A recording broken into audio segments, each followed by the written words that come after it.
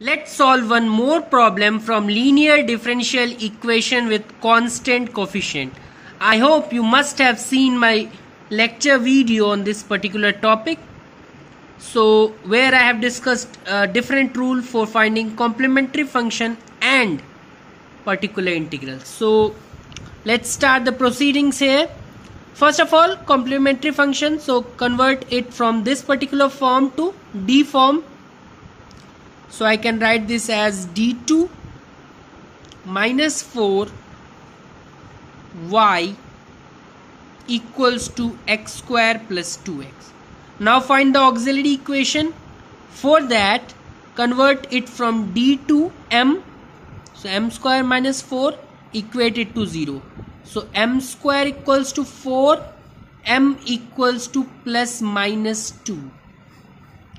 Now we can easily write the complementary function because they are real and distinct as c1 e power positive 2x plus c2 e power negative 2x.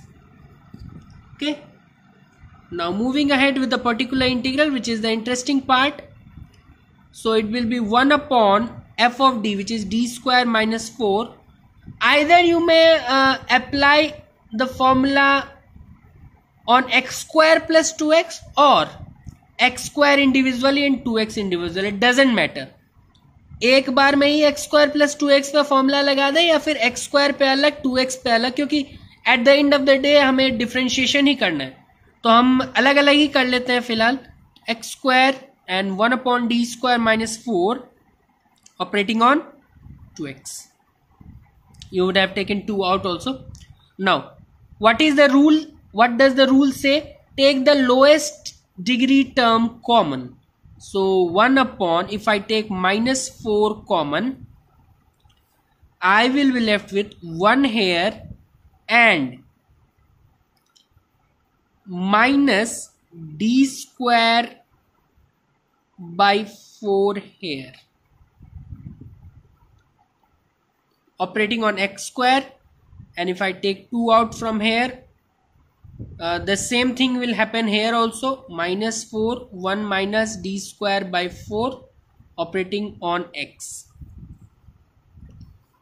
Now send this to the numerator in both the cases. So minus 1 by 4, if I send this to numerator, 1 minus d square by 4 raised to power minus 1 operating on x square plus 2 times 2 by minus 4 is minus 1 by 2 and 1 minus d square by 4 raised to power minus 1 operating on x. 1 minus x raised to power minus 1. So in case we have two formula, 1 minus x raised to power minus 1, 1 plus x raised to power minus 1. In case we have minus sign, it will be plus throughout. So 1 plus x square plus x cube, so on. In case I have plus in the middle, I will have alternate plus minus signs, so on. So take this in mind. So I have 1 minus x raised to power minus, so I will use the first formula where I have all positive and x power is increasing. So it will be minus 1 by 4, all positive, that means 1 plus x, so plus x square, so plus d power 4 dividing by 16.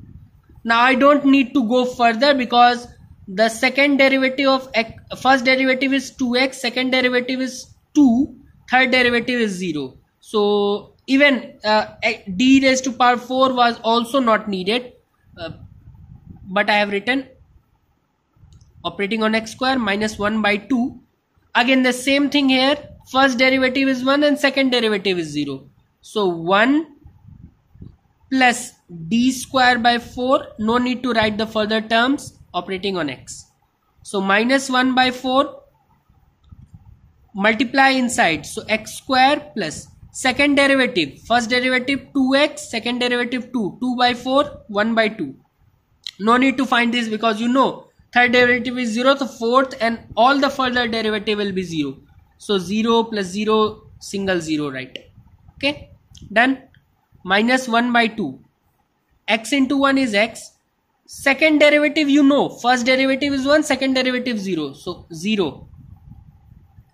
Now this is minus x square by 4 minus 1 by 8 minus x by 2. This is the particular integral. So y finally is CF plus your PI.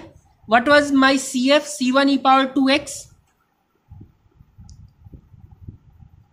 plus C2 e power minus 2x plus your PI. So I will write this minus x square by 4. This is your final answer. Calculation was as always smooth. Finding the complementary function, then particular integral and applying the rule for x raised to power n. Okay, either you apply on x square plus 2x at the same time or you distribute it into two terms. No problem whatsoever, because at the end of the day you have to differentiate only, and this thing is will be common because you see denominator is common in both the case, so you may club both the terms.